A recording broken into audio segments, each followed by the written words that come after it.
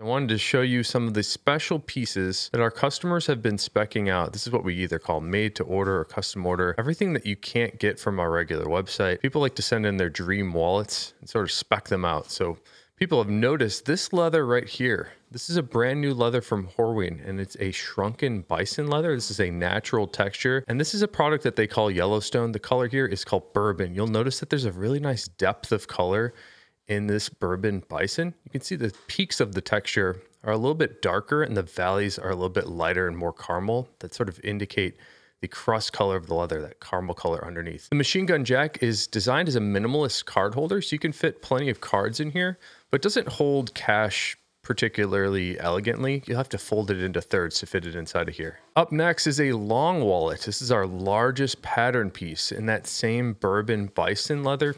It's great to see a large context of this leather on such a large piece. And that's one of the reasons that I like the long wall, is you get to see big variations in a large context, like I said. And on the inside of the long wallet here, you can see all of these card holders with that random texture. And this really showcases just how random and unique each of the shrunken bison pieces are. Each skin has very unique texture, so depending on where you cut it, you might get a little bit more consistent texture like you see on the outside, and some of the pattern pieces here are a little bit more coarse. And we have one more wallet in the brand new bourbon Yellowstone. This is a leather that Horween has released just this year. This is a wallet style that we've sort of discontinued. We don't offer this as a normal item. We call this the JR Fold wallet. It's a very simple design. You can see it's simply two pieces of leather, one all across the back here, with this little piece sort of flap in the center where you can drop your cash underneath just like this, or put some cards in here. The idea of this wallet is that it will mold and form around everything that you put inside of it. It might take about a week for that leather to form very nicely, but once it does form, it will keep this shape right here. So people like this as a minimalist style. And the JR Fold here is named after its originator. This is named after Arnold Horween Jr. He's the third generation owner of Horween Leather Company. He made a wallet just like this. I believe it was in the 70s that he hand cut himself. So we thought it'd be a fun idea to sort of bring him back into the world in the form of this wallet. Up next is a Capone money clip. Now this one, I believe this is what we call blood orange shell cordovan.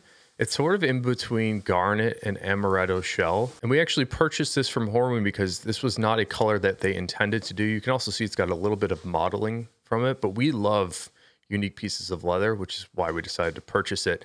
I believe this color was originally intended to be dip dyed amaretto, but it turned out much darker and more red than that normal amaretto shell cordovan. You can see this color is sitting on top of some reverse black shell cordovan, and we have a great Horween shell cordovan ink stamp cut right into the exterior center.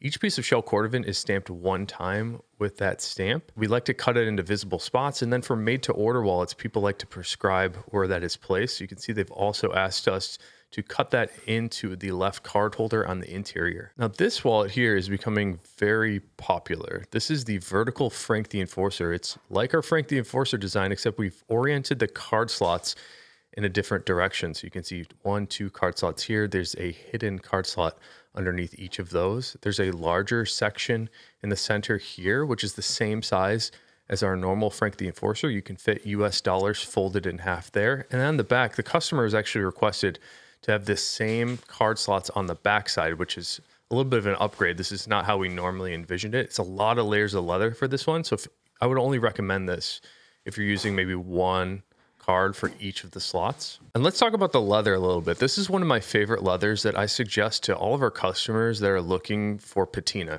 Anything that's going to change and develop over time, the raw natural, it ranks at the highest of my list for things that will change the most dramatically. So you can see it starts off a pretty light sort of sand color, and then it does have a nice bit of depth of color. As I spin this around, you'll notice that color will change a little bit. But even more interesting is just with normal wear, this color becomes much darker, a little bit more golden brown.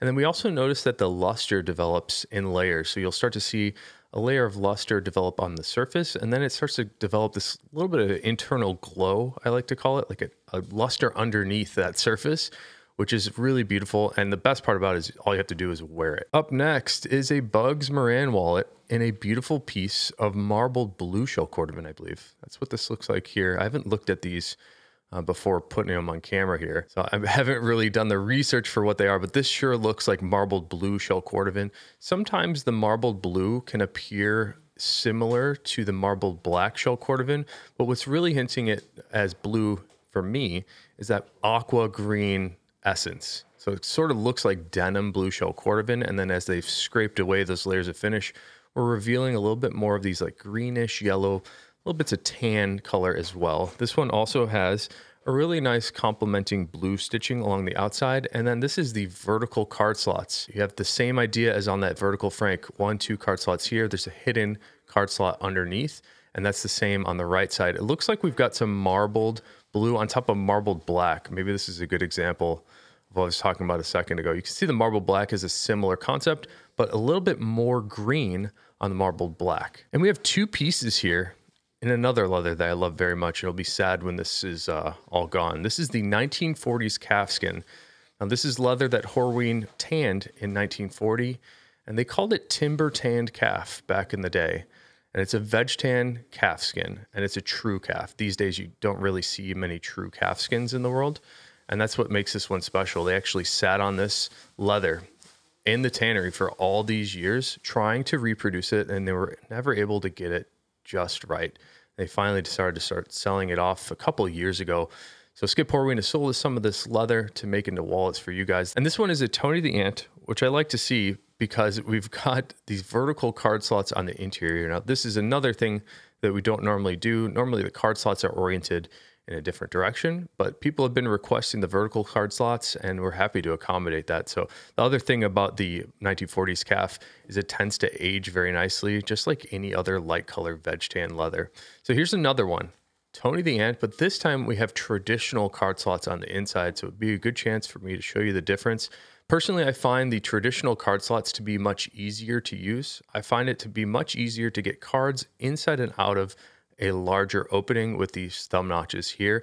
And I think I'm feeling that because I like to use 2 or 3 cards in each slot, where I've noticed a lot of customers recently are only trying to put 1 card in the slot, which is where I suggest the vertical card slots. And here's a really fun custom ordered Johnny the Fox. And this, if you've been following the private stock events, I think we featured this a couple months ago. This is the teal Latigo from Horween, and we flipped it backwards because the reverse side of the leather is also finished. This is called the flesh outside, or rough outside, some people call it. And for all of our wallets, we like to finish the leather on both sides if it's not cordovan, because it fills in those fibers of the flesh side to make it a little bit more smooth. So that's exactly what you see here. It's almost like a matted down suede that's been filled in with a little bit of resin and then ironed smooth. So it's kind of smooth, but definitely has like a little bit more roughness when compared to the grain side. The other great side effect of that, of cutting the reverse side of the leather,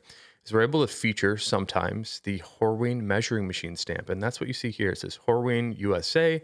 And we've got the area of the skin. It looks like this one was 21.6 square feet. I'm also noticing this wallet is hand stitched. Some people like the bold, chunky look of a thicker thread, and that's only achieved by doing the hand stitching, because super thick thread like this tiger thread here will not fit through any sewing machine. So we have to attach that with hand stitching. That's an upcharge that we're happy to accommodate per request. And it's also really neat to see it contrasting with looks like reverse ultraviolet shell cordovan on the interior here. Something about that baby blue stitching with the reverse ultraviolet just pops. We also have the Horween ink stamp in the center. Let me give you a look at the bill slot here. And we have 3 more wallets to look at. This is sort of an old classic that we used to do all the time. This is the Fat Herbie.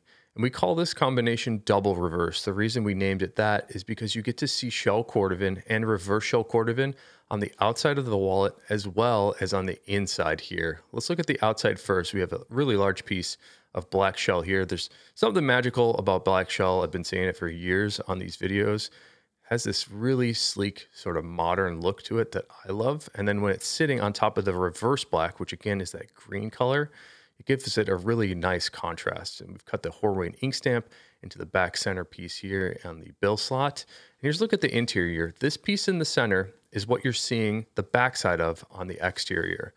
I want to explain just for a brief second why this appears green. The black shell cordovan is stained using a black dye that is tinted with a little bit of green. And during the process of finishing the shell cordovan, they actually dip the leather into a barrel of water. All that water turns a little bit green and then migrates to the backside of the leather. And the color depends on how long the run has gone on. So the beginning of the run, it might be a lighter, a little bit more tan green. And then later on in the run, the color becomes a little bit more of a forest green, which is also nice. This color here seems to be a little bit in between. Sometimes it's darker, sometimes it's a little bit lighter. And here's a really fun idea. This is probably the first time that I have seen this. This is our Joe Batters wallet. It's sort of like the Capone money clip, but without the clip. And instead of that, we put a bill slot in the back. We have this little stitch that goes down lower to get your bills to fit into the back a little bit more easily. Sometimes it can be a little tough to jam your bill into this section here. But what's great about this Joe Batters is somebody has asked us to orient the card holders backwards. Usually the thumb notch in the opening is right here. So this is a neat concept. Whoever picked up this wallet, it'd be really nice to get your feedback on how that works. And I'd be curious to see if it falls out the side or something. There was a reason that we designed it the other way, but I think if you don't stretch out the leather and then reduce the card carry, this might be a really, really great option. Also, raw natural shell cordovan, again, I'm noticing the depth of color on this. Just as I spin it around, the color is really dynamic. Changes a lot depending on what angle you look at it. Let's have a look at the inside here with more raw natural shell cordovan. And the last wallet of the day is our most popular leather and our most popular color. This is the English Tan Dublin on a Johnny the Fox, but this is the slim Johnny the Fox. So let me try my best to describe the difference. You'll notice that the inside looks pretty similar to our standard Johnny the Fox that we looked at earlier. The difference is the standard Johnny the Fox has an additional layer of leather across the top, which allows us to make a hidden card slot. So the Slim Fox does not have a hidden card slot under here, where the normal Johnny the Fox, you can open up and hide some stuff underneath there. So reducing the amount of leather makes this one a little bit thinner. Therefore, we started to call it the Slim Fox. We didn't have an elegant name for this one. So everybody that has picked up a wallet, hopefully you got to see your made to order and custom wallet in the video here. If you're looking to pick up something, maybe it's something that you've never seen before and you're curious about, maybe you just love the color green, for example, send us an email with your dream wallet and we can let you know what leathers we have and make you up something special. Maybe something like this reverse teal with the Horween measuring machine stamp, hand stitch with the reverse ultraviolet on the inside. Total stunner right here. All of these are really, really nice looking. We'll be sending them out today. Thanks for checking out the video. If you have any questions, definitely let me know. If you want to pick up a wallet, you can email info@ashlandleather.com. All right, hope you have a good one and take care.